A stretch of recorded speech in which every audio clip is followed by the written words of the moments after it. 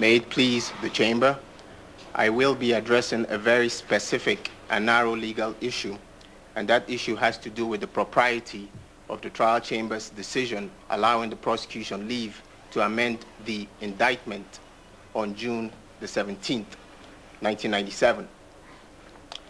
I have time constraints to consider, so I would ask the translators to bear with me because I will be proceeding in a rather rapid manner. Counsel for the appellant indicated this morning that the central inquiry as to this issue has to deal with the question of prejudice. That is, to what extent was the appellant's right to a fair and expeditious trial prejudiced by virtue of the trial chamber's decision allowing us leave to amend the indictment. I would respectfully submit that there are 5 considerations that are relevant to the issue of prejudice. The first consideration involves the question whether at the time the indictment was amended in the month of June 1997, the rules of this tribunal contemplated that an indictment could be amended during a trial. In our brief, we have cited to Rule 50. The version of Rule 50 that was in force in June of 1997 explicitly contemplates that an amendment may be made to an indictment during the trial. The second relevant consideration has to do with the nature of the indictment. Counsel for the appellant indicated this morning that the indictment, when it was amended, it virtually took the form of a substituted new indictment. He indicated that it was not a mere technical amendment.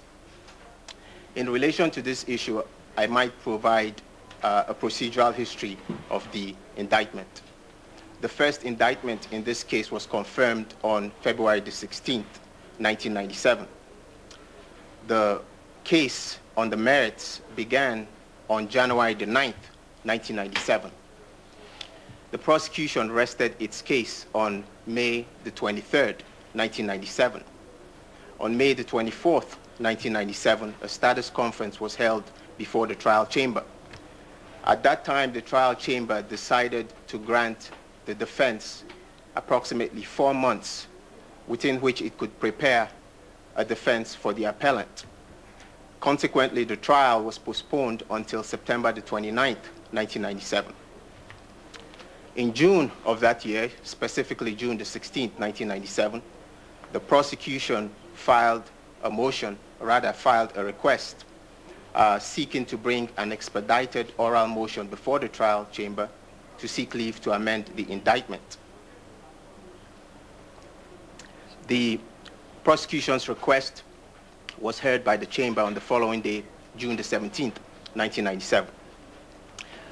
The request to amend the indictment called for the addition of 3 new paragraphs to the indictment. It also called for the addition of 3 new counts alleging crimes of sexual violence. The original indictment of 1996 contained 23 paragraphs, and it contained 12 counts against the appellant. When you add the 3 new paragraphs, you have 28 paragraphs, and when you add the 3 new counts, it adds up to 15 counts against the appellant. I don't say all of this by way of suggesting that a numerical analysis of how many paragraphs or counts we add is determinative of the issue. We have to look at the quality of the counts and their substance.